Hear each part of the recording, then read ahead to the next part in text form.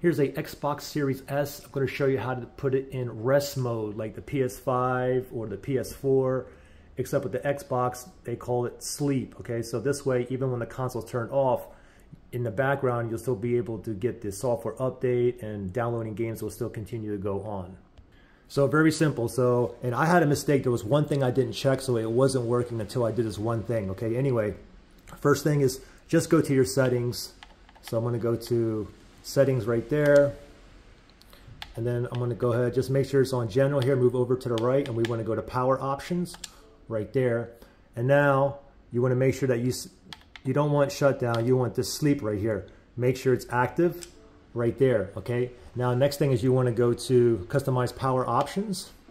Click on that. And now make sure keep my console up to date is checked, and keep my games and apps up to date, checked. And also a big one is right here.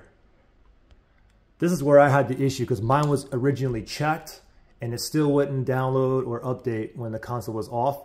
Make sure that is unchecked right there, okay? And then there you guys go. So now when I turn off my console, right there, select it, it's still going to continue downloading and updating games and whatnot.